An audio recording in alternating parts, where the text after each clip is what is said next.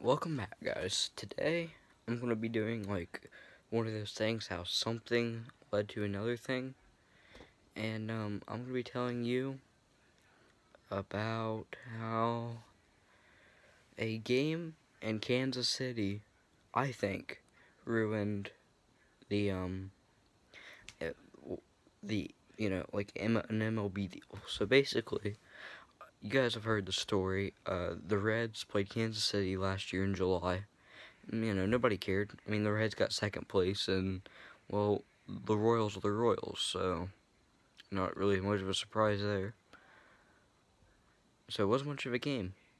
That was until there wasn't much of a series.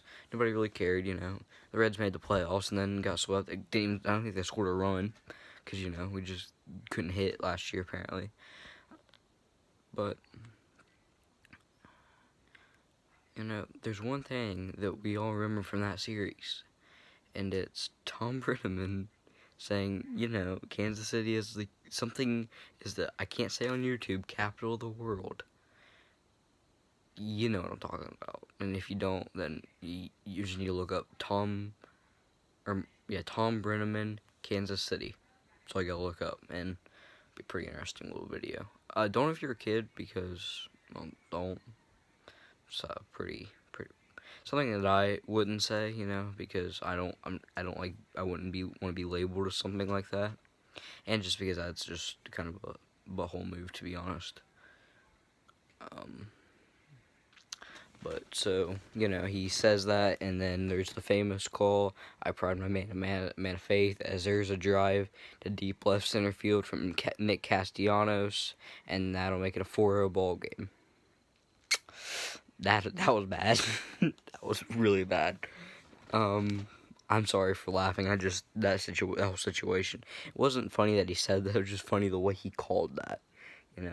Sadly he got another job. I mean, I don't think you should get a job after saying something.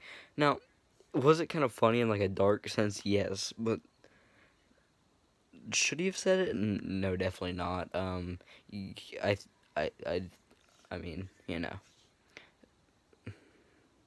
But, that, I think there was another instance, maybe was it the Braves, maybe?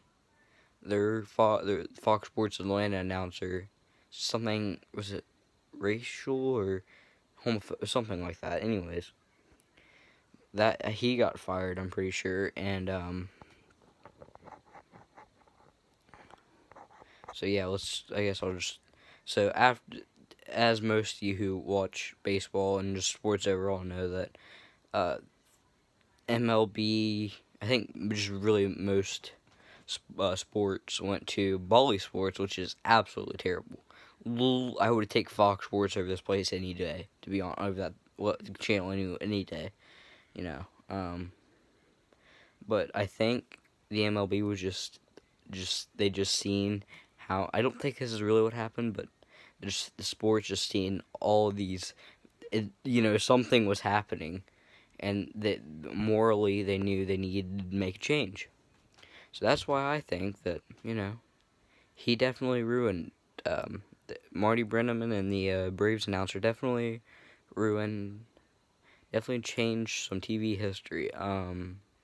Yeah, I'll just, the full link of events. Tom Brennaman, or I can't remember which one's Brennaman. We'll just call him Brennaman because I can't ever remember. I literally looked it up right before this video and I still can't remember. And I'm not going to edit it because, well, I just don't edit, So he says, is the capital of the world on a hot mic. Then Nick Castellanos hits that home run to make it a 4-0 ball game, and that very popular call. And then you have I want to say it was the Braves announcer for Fox Sports Atlanta, I'm pretty sure. He did the same thing, got fired. And this off season, I don't know when exactly it was. I don't really, watch. I watch football, and I don't really watch basketball that much anymore. It's just kind of getting boring, I guess. And then you have that happen, and here we are today. Here we are with literally the channel like 69 times worse. Nice. I don't know why I said, okay, you know, I'm immature, you know. Can't say it like that, but yeah. And then now you have the literally terrible sports channels where you can barely find a game. And then Fox is still trying to get some games, because I've had to look for Reds games on Fox Sports because it's just sometimes that happens. But yeah, I think him saying all that stuff happening with Marty Brennaman, Tom Brennaman, I think with that happening, then I think that led to sports and just TV overall changing to Bally Sports. I don't know how you say it, honestly, and I really don't care. I just don't care. They're terrible, dude. It's just really bad. And I think that led, to what we see now. Yeah, so one guy saying something homophobic led to me struggling to find Reds games. And the thing is, his dad was probably top 3 announcer in Reds history,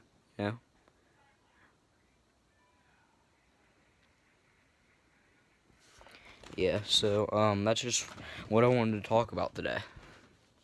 Kind of a more serious video. Did you guys do something good today? Or, hopefully you did. If you didn't, well, do something good tomorrow. So I guess the moral you can get from this video is don't say something, derogatory, or you might make me have to struggle to find a Reds game. That might happen. I'm trying to get this video 10 minutes. I'm not gonna lie.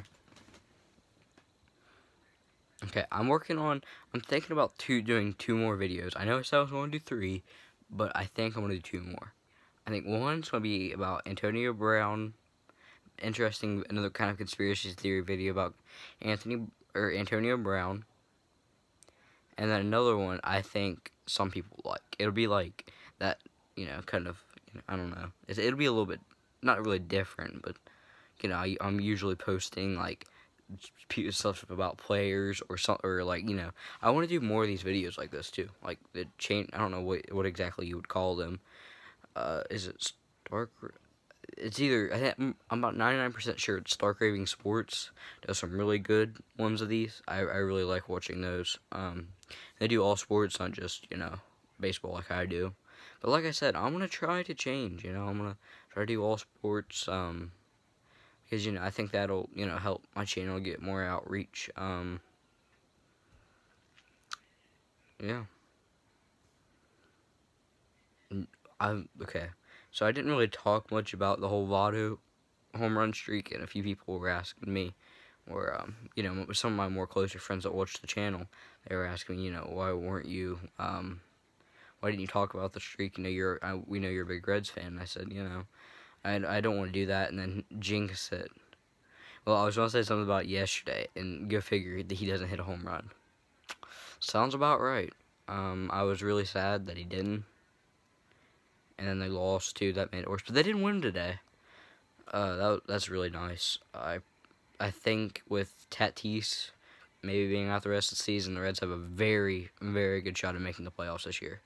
I really do. I still don't understand the trade deadline. Man, that was wild. That was honestly wild, dude. It was like, I think I seen something today. It was like 12 or 13 All-Stars got traded, I think. And I seen another thing where they actually made a trade team, like players got traded, and that team would probably like make playoffs. Honestly, it's crazy. And also Kyle Farmer, man, I just like watching him play. He got player of the month or team of the month. You know how MLB does that thing where they like the best player at each position. Kyle Farmer and Votto got on there. I had, my dad watches baseball with me a lot, and he always says, you know, that he would like to the whole season. He said he'd like Suarez at third for his defense. Well, he's not doing good on defense really either. He could make some really good plays, I will say, but I don't know, man. He's just not being, you know.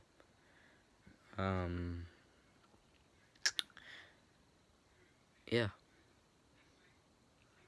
So, I think that's it for today. I'm gonna try to get this video posted, before August, you know. Yeah, have you guys done something good today? I hope you have. If you haven't, do it tomorrow, and I'll see ya.